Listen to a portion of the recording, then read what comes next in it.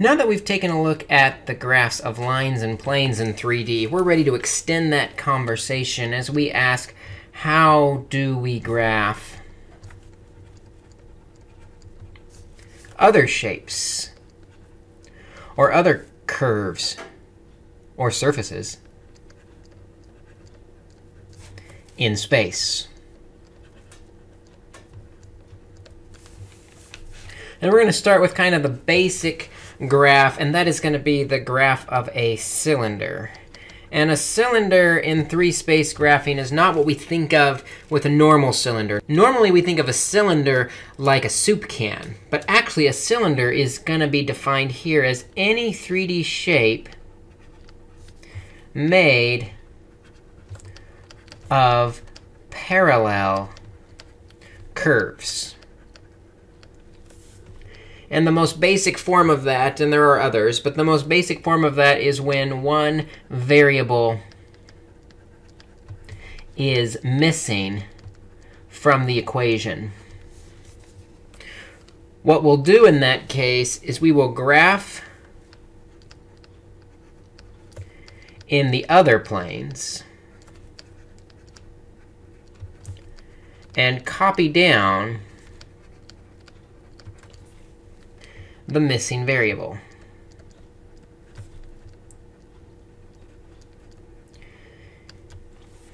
In other words, if x is missing, we'll graph it in 2 dimensions on the yz plane.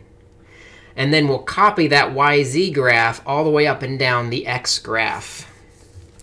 Let's take a look at some examples so we can see that happen. First graph we're going to do is z equals x cubed. First thing I'll observe with z equals x cubed is that the y variable is missing. So if the y variable is missing, we're going to graph it on the xz plane. So we'll graph it 2-dimensionally, but we'll graph it on xz.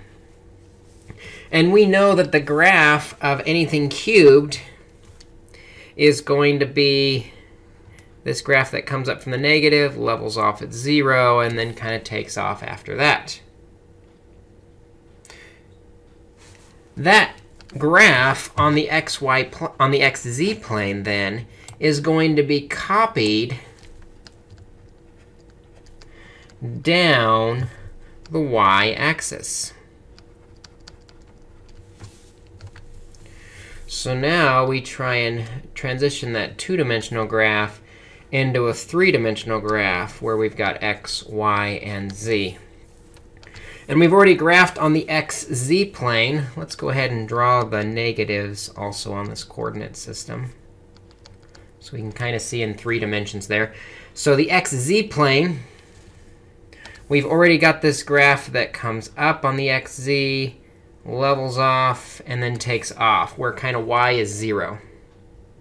But that same graph is going to be able to slide up and down the y-axis. And so we'll see it levels off at 0 and takes off, or back down the y-axis, where it comes up, levels off, and takes off. And so what we end up with is this kind of 3-dimensional sheet with a little bit of a curve to it. Maybe emphasize that the peaks and the valleys line up here. This 3-dimensional sheet, it's a cylinder of all of these parallel graphs, these parallel lines made of z equals x cubed, all the way up and down the line. Let's take a look at another example.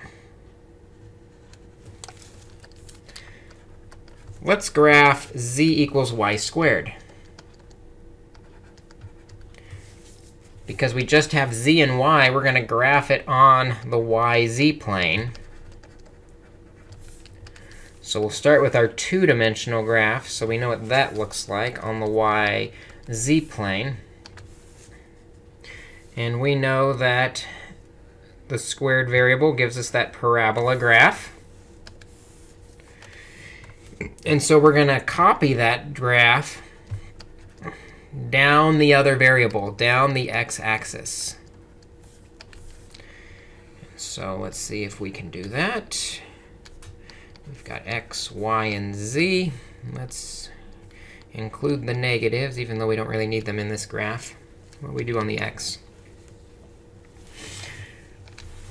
And now with the z, y plane, that's almost the actual two-dimensional plane that we're used to here. The zy plane is this parabola. And that parabola is going to go all the way down the x-axis. And all the way down the x-axis the other direction. And so you can see we kind of end up with this three-dimensional curve. It's a parabola going all the way down the x-axis. And this then becomes our three-dimensional graph of z equals y squared. Now, this idea of graphing a two-dimensional version of the graph and then seeing how it stretches along the graph, there's actually a name for that two-dimensional version for the graph. So let's go ahead and formally define that here. We call it a trace, or a cross-section that is created when a surface intersects a plane parallel to a coordinate plane.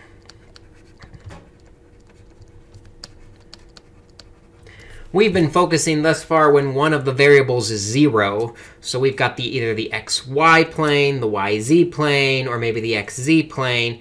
We're on that center point. But it doesn't have to be on that center point. It could be anywhere. So let's say we've got, your typical cosine graph. And let's see if I can make it 3D by drawing another cosine graph back here.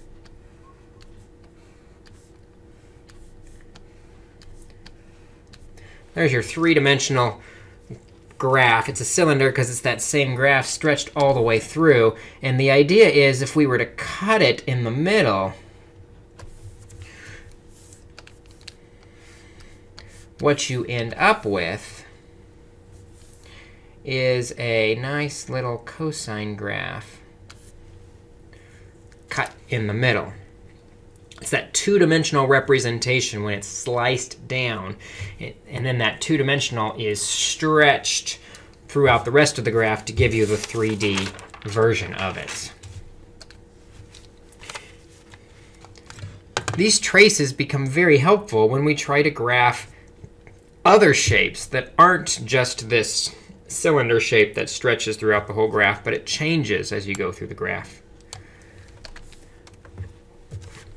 We talked about lines and planes. The next level up, lines and planes are made with x, y, and z. The next level up are made with x squared, y squared, and z squared. These graphs are called quartic surfaces.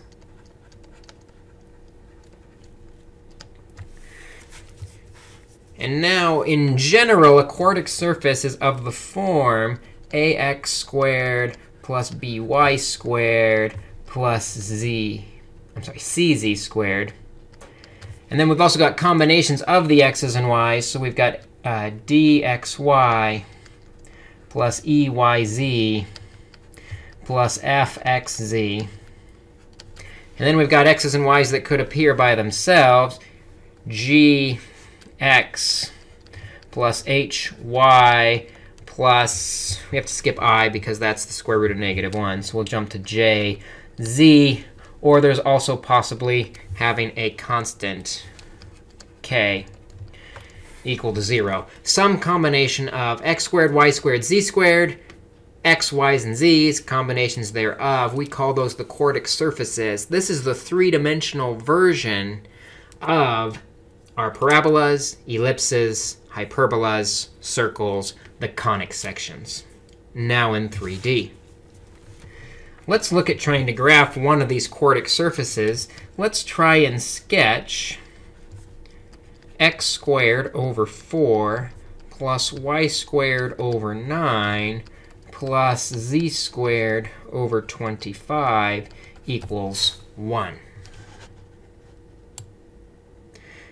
One thing you might notice is this kind of has the feel of an ellipse. But we're going to see if the traces can confirm that suspicion. What we can do with traces is we're going to take a trace in each direction. First, we're going to do a trace on the xy plane, which means we don't want any z's. We can make z equal to any convenient number we want. The easiest one's probably going to be 0.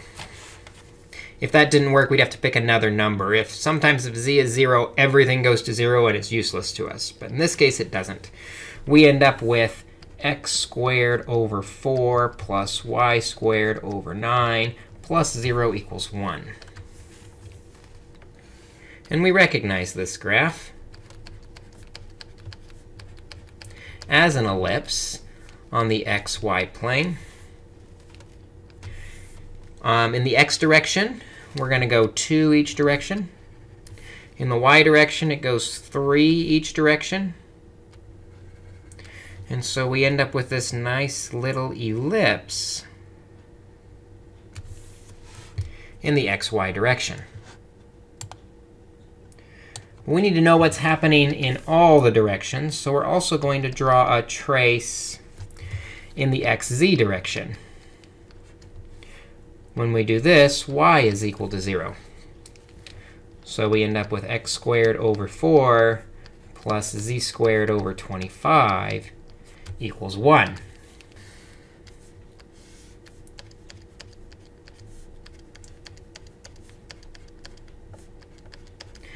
All right, in the xz direction, the x's, because the denominator is 4, the square root is 2 each direction.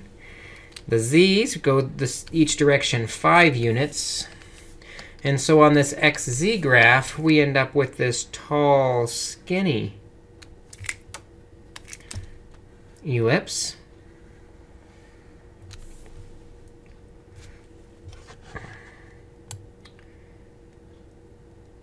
And I'm not going to quite fit it all on one screen. But we do need to also do a trace in the yz direction, which means our x is equal to 0. When x is equal to 0, the equation becomes y squared over 9 plus z squared over 25 equals 1.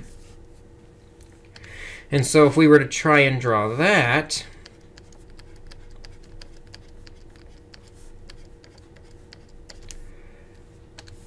we end up with the y's. We've got our yz axis. The y's are going 3 each direction, so it's a little wider than the green one. The z's still going 5 each direction. And we end up with this slightly fatter ellipse. And now what we're going to try and do is put these 3 graphs together in one. What we see is in the yz direction, we get a fat, tall ellipse. In the xz direction, it's a skinnier ellipse. In the xy direction, it's really a small ellipse. And so when we put it all together,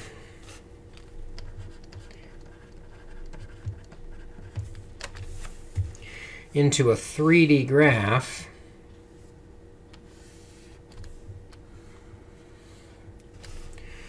what we end up with is the short, skinny one, one direction, tall and skinny another direction,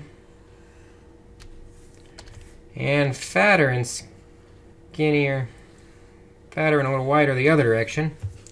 We end up with this 3-dimensional, what we call an ellipsoid.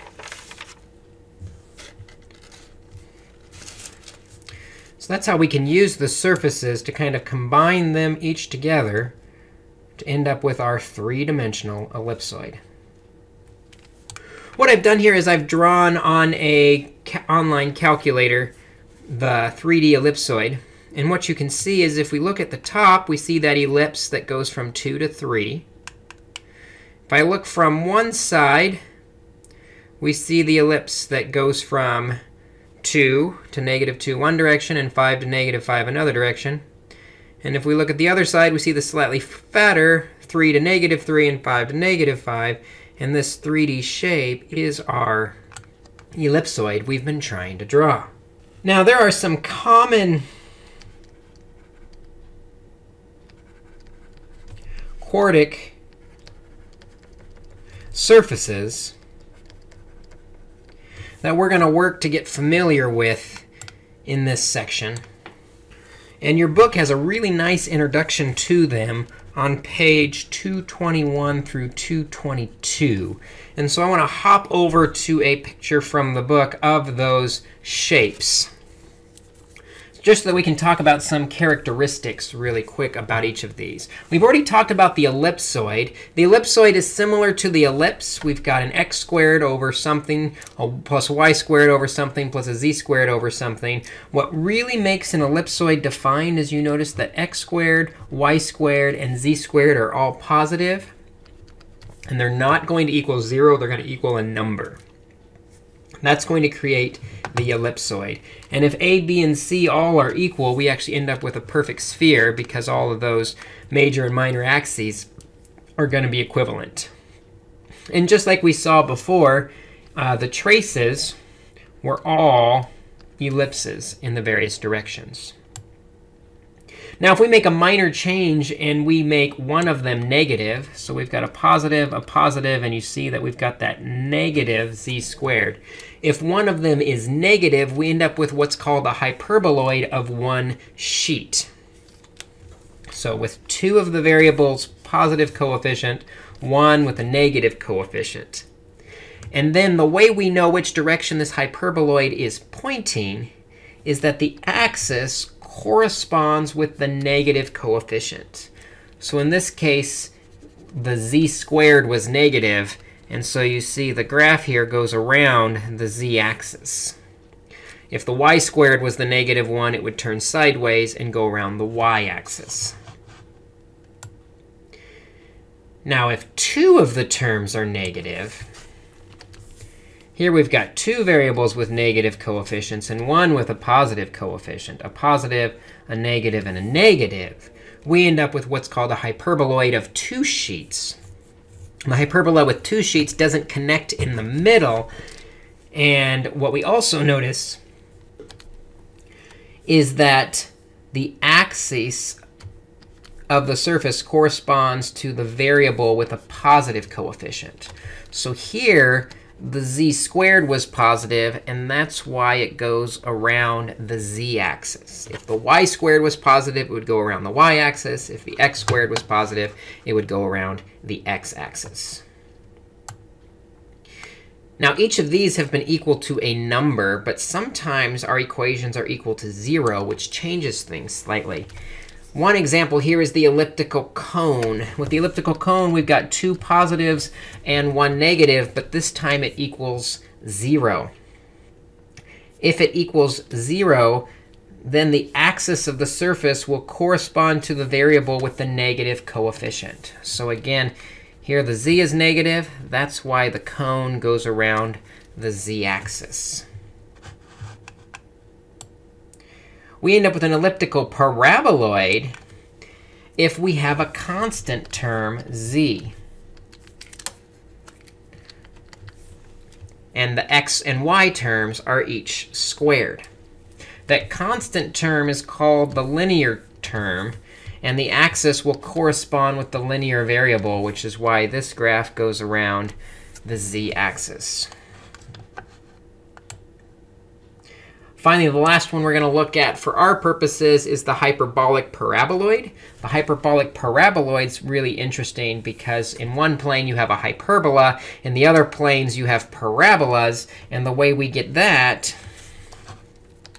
very similar to our last example, except we've got the middle term is negative. Or there's a negative in between the x squared and y squared, still equal to a linear term. And that linear term that it's equal to is going to be the axis of the surface that it's all built around. Also interesting is it's going to wrap around the positive variable. So these 6 shapes, you can see them in your book. It also lists all the traces that you're going to get from each of these x, y, z directions. There's going to be some problems on the assignment where it's going to ask you to identify what shape you're dealing with. And the way we can do that is by paying attention to what's positive, what's negative, and what does it equal. So let's see if those are our common quadric surfaces. Let's see if we can identify some quartic surfaces. Let's say we're given the surface 16x squared plus 9y squared plus 16z squared equals 144. What I would notice on here is looking at the squared terms, x squared, y squared, and z squared, all the squares are positive. We've got a positive 16x squared, a positive 9y squared, a positive 16y squared. It also does not equal 0. So if I were to go through and divide the whole thing by 144, it would be equal to 1, which is exactly the form of the ellipsoid.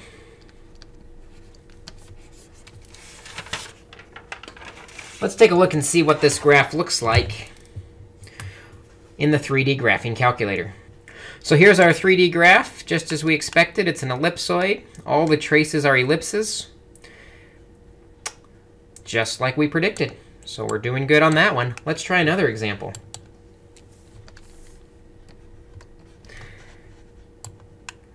Let's see if we can identify the shape of 9x squared minus 18x plus 4y squared plus 16y minus 36z plus 25 equals 0. Well, what are we going to note about this shape? I do see that there's an x and a y term, but those could be paired with the x squared and the y squared. And through a process of completing the square, we could make that x or y plus or minus some number, the whole thing squared. So those kind of come in groups. But I do notice that the z is a linear term. So we have x squared and y squared are positive. And the z is linear. Going back to our graph, we saw x squared and y squared positive, and the z linear with the elliptic paraboloid. And it could be either variable linear. What we have is 2 squared variables and 1 linear variable. And the linear variable is going to tell us which axis this graph is going to wrap around. So we end up with an elliptic paraboloid here.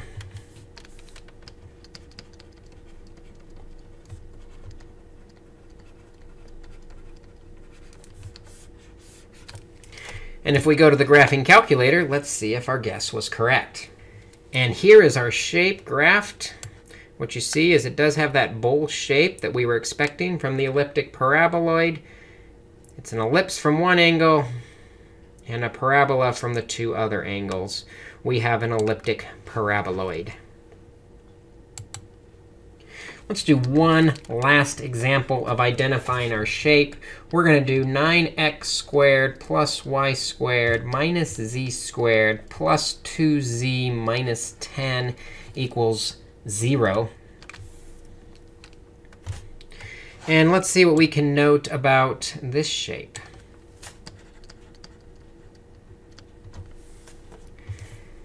Again, we've got a z linear term, but it can be paired with the z squared through a process of completing the squared. So we have x squared and y squared are positive. But you notice that z squared is negative. So we have 2 positive squares and 1 negative square. And that plus 10 can bump to the other side, so it's not going to actually be equal to 0. Which one did that? 2 positive squares and 1 negative square. That's going to be a hyperboloid of 1 sheet. It is a hyperboloid of 1 sheet. Let's look at this example on the graphing calculator. Here's our hyperboloid of 1 sheet on the graphing calculator. You noticed one direction it's a hyperbola, other direction it's an ellipse, and the other direction it's a skinnier hyperbola. We've got our hyperboloid of 1 sheet because it's going to go through the origin. The hyperbolas connect in the middle. If we had 2 negatives, then they wouldn't connect in the middle, but it is hollow in the center. So today, that's what we're taking a look at, 3-dimensional shapes, whether they're cylinders or quartic surfaces. Hopefully, you can get some familiarity with the different shapes as you work through the homework assignment. And in class, we'll discuss them further and answer any questions that you may have.